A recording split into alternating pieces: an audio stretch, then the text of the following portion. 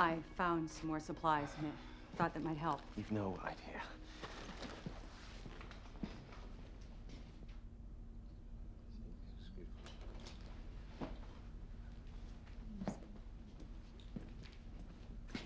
And these are for you. What are they? Vitamins. They should go to the children. They're too strong for children. Then they should go to the sick. Which is what you're going to be if you don't slow down and start taking care of yourself. When was the last time that you slept? Really slept? It was 4 lifetimes ago. I was a coppersmith.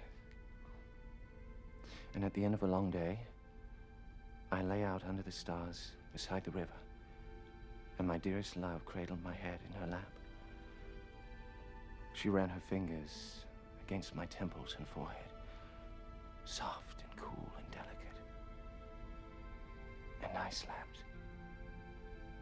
I slept as I have never slept before or since. I slept full measure enough to sustain me through 5 eternities. When I awoke, she was gone.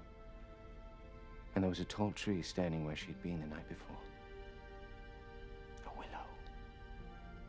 Its delicate branches touching my face like tears. It remained there by the river long after I had gone to dust. If there was a straight answer buried in there somewhere, I sure as hell didn't see it. It was a parable. Oh. The willow is deceptively strong. It bends, but it does not break. Its roots are deep and can withstand the worst storm. It promises rest and shade and cool breezes to those who would find rest beneath it.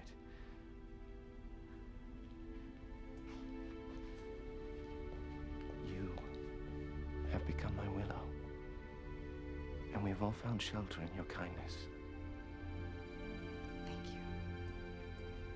That was probably the most elegant attempt to change the topic I have ever heard.